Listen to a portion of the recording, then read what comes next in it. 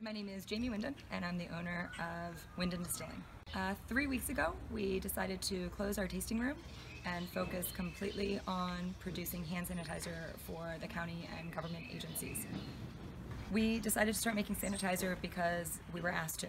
There's a nationwide shortage, but more importantly, our local counties were in great need, both here on the shore and neighboring counties around the distillery. I'm the president of the Maryland Distillers Guild, and in all times the Distillers Guild tries to work together to collaborate and to solve problems and to meet customers' needs.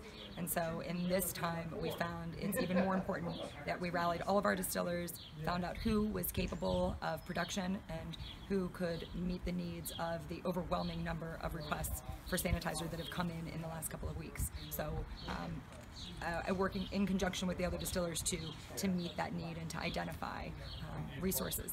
Like, we all make alcohol, however, there's other products that we need to procure in order to make this product, like glycerin and hydrogen peroxide, and there's been a ton of collaboration as we establish new supply chains and get these ancillary ingredients in-house and share with each other.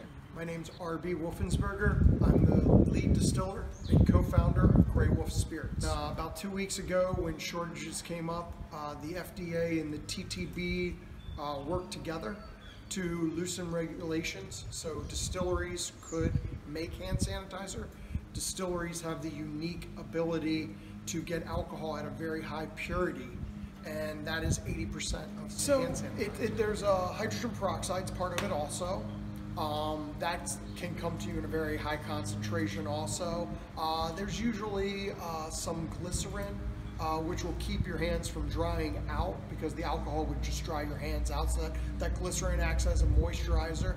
And then you have to use distilled water, which obviously we have the capabilities of distilling water here also.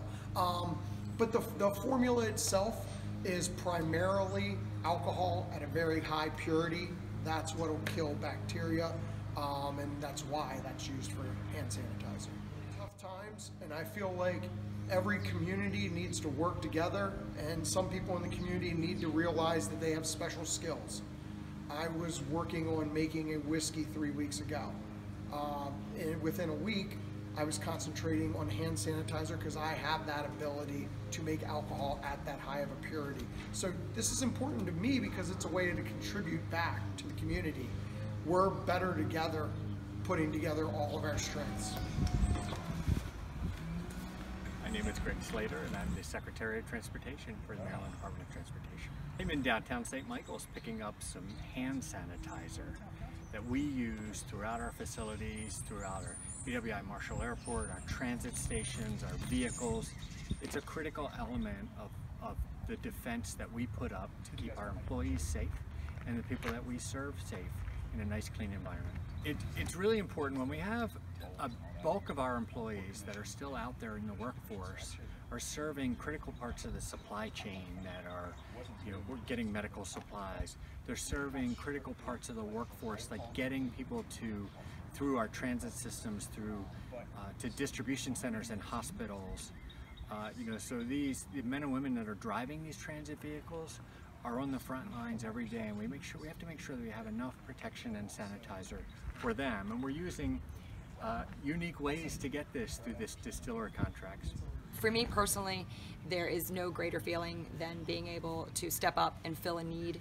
And so the fact that we can come in here every single day for the last 3 weeks and focus on making something that is incredibly short supply right now and is needed in our community is absolutely, it's what keeps us going. We've been working harder than we ever have in the last 7 years, and although we're not making the type of alcohol that we normally make and that we want to be producing here, we're making something that is in great need, and that makes us feel like we are with a purpose and able to step up and be here for our community right now, and we're very lucky. We're very lucky, and we're very honored.